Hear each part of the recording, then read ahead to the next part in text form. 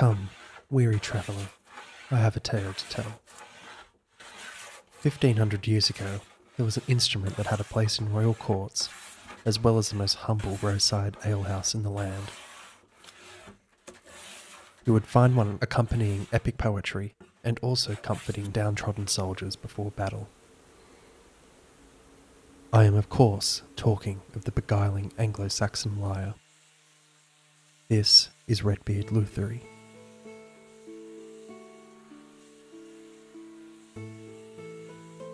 The lyre has had a place in human history since civilization began. Remains of these ancient instruments have been uncovered in modern-day Iraq, the land of the once mighty Sumerian Empire.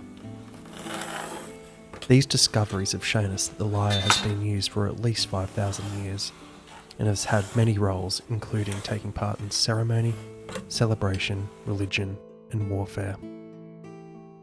The lyre spread across Asia and into Europe over thousands of years, until it developed into the form of the Anglo-Saxon lyre. This term is used loosely for lyres that were used across Europe during the second half of the first millennium. However, I am building one that is based on the lyre found in the Great Burial Mound of Sutton Hoo, dating from the early 7th century in southeastern England.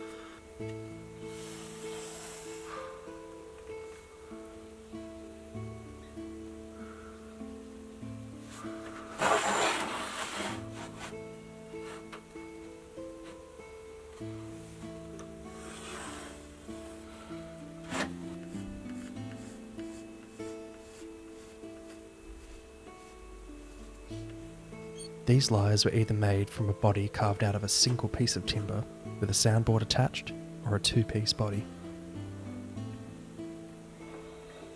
The two-piece body allowed for more structural integrity where the strings attached to the tuning pegs.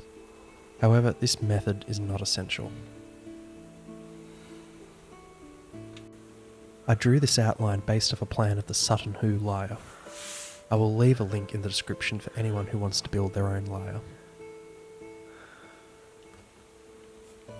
Here I am outlining the headpiece of the lyre. It will be joined to the rest of the body by a mortise and tenon join.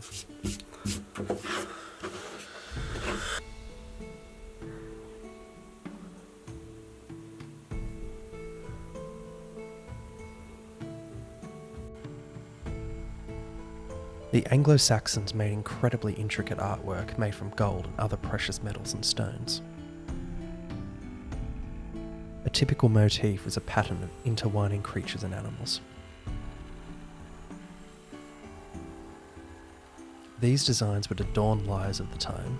However, I do not have the metalwork and engraving skills of my ancient ancestors, so I will stick to a more simple but fully functional design.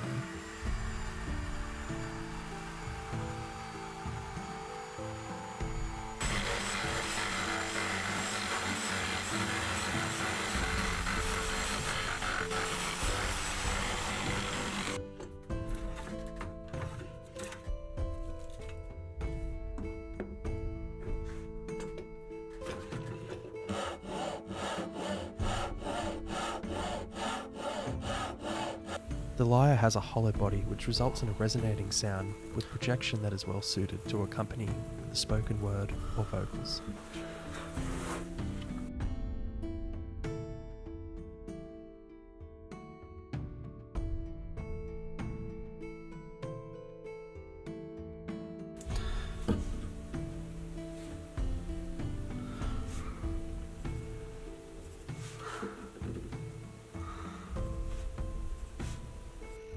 I am setting the depth of this chamber with a drill press and will clean out the body with a chisel.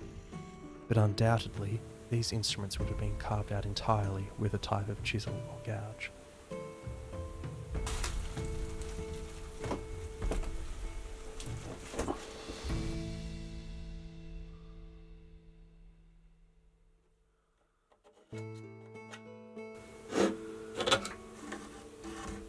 Here, I'm marking out the lines for the mortise and tenon join.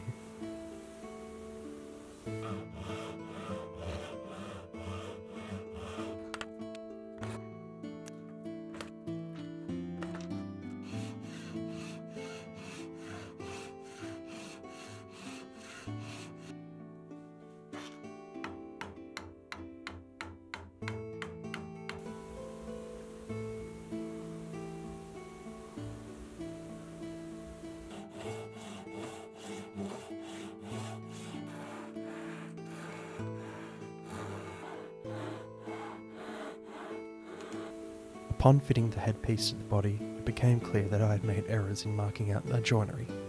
But do not despair. The tale is far from over. Please join me in the next chapter of this story. This is Redbeard Lutherie.